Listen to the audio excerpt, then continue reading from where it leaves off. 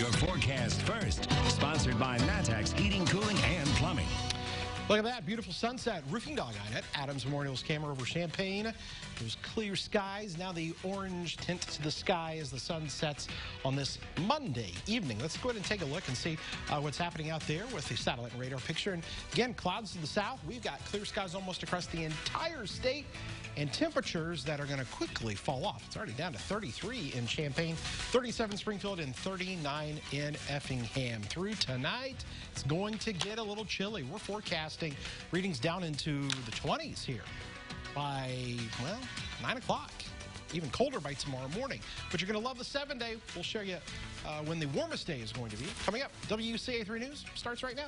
Now on WCIA 3 News. A night of vandalism that'll cost thousands of dollars, where dozens of neighbors woke up to slashed tires. Plus, fire engulfs a house with the family inside.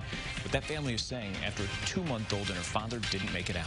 And an accident caused a service dog to get loose. How an emotional owner is trying to get her back.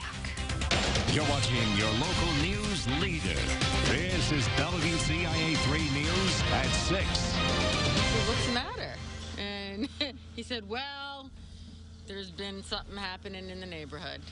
Dozens in Urbana woke up to the sound of a door knock this morning. They were greeted by police. Good evening, I'm Paul Cicchini. And I'm Jennifer Roscoe. Authorities are investigating after someone punctured tires on, get this, at least 100 cars. It happened on the southwest side of Urbana. WCIA 3's Karina Rubio talked with some people who don't have a way to get around at the very moment. Washington, McCullough, Kohler, Birch, and more. Several neighborhood streets vandalized. I don't know, somebody was on a rampage. People in this area woke up to their cars looking a lot like this, with the tires slashed. Officers say it happened sometime overnight. The damage looks similar on all the tires, small puncture holes on the sidewalls, putting a pause on many people's plans for the day. I had a doctor's appointment scheduled this morning. Roommate Sam, that's his car over there, the gray one. Our other roommate Claire, hers is the orange Chevy Equinox. And then her boyfriend, who's parked in the driveway, his car got it too. Well, nothing on this scale. There's certainly been minor vandalism over the years. I've lived on this block for over 40 years. No, it's just unbelievable. That's all I could say. Tow trucks came to clear some cars off streets and out of driveways. Police went door to door notifying people and taking down information to try and connect the dots. You're in the thousands of dollars, tens of thousands of dollars. Tires aren't cheap, as you all know. So it's just unfortunate that something like this has to happen and ruin several people's days. Paying for new tires is going to be a drag. I have insurance, but my deductible is $500. So that's about the price of 4 tires anyway. Oh my God. In Urbana, Karina Rubio, WCIA 3, your local news leader. Now, Urbana police say they are still looking for the person who did this. This is a video.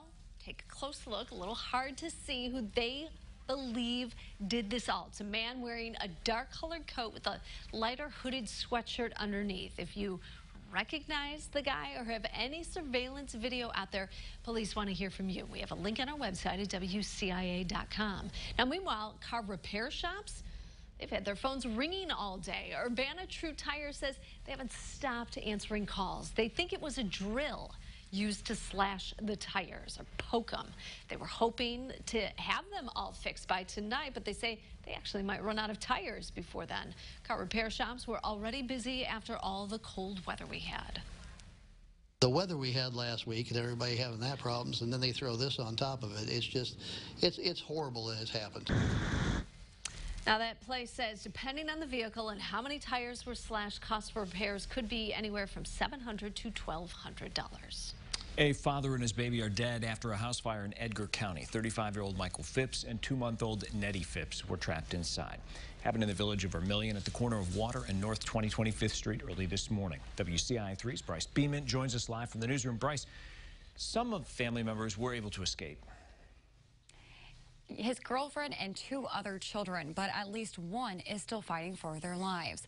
The fire broke out early this morning. Several departments helped fight it.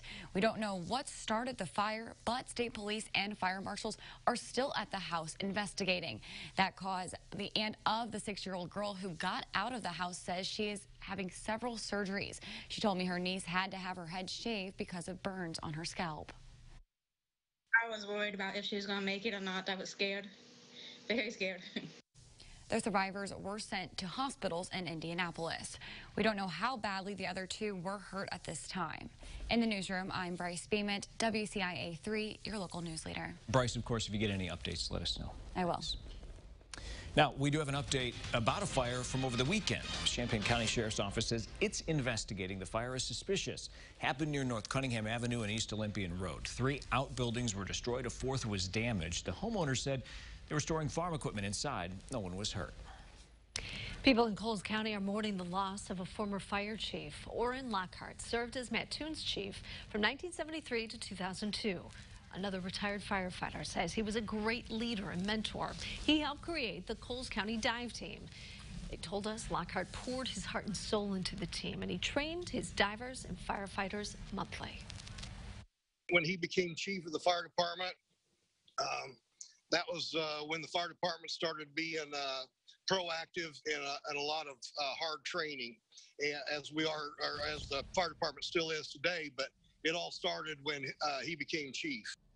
We're told Lockhart loved the city of Mattoon, and he will be sorely missed. Several ranked basketball teams lost games this weekend. We'll tell you what that means for the Illini. And also tonight. Lucky to be alive. Not worried about me at all. I'm just want my dog back. There's a service dog on the run where she's been spotted, but not yet caught. And sunshine today, tomorrow. I don't want to ruin. No, I'll let you have all the glory. Hey, listen, if I had to take all of the punishment for the bad in February, yes. I want the good here coming in March. Outside, a beautiful sunset. A recap today, we were actually pretty close to normal, but we're going to do way better than that number through the rest of the week. Tons of sun. We'll show you when the warmest day is, and we've got a small chance of rain when we come back.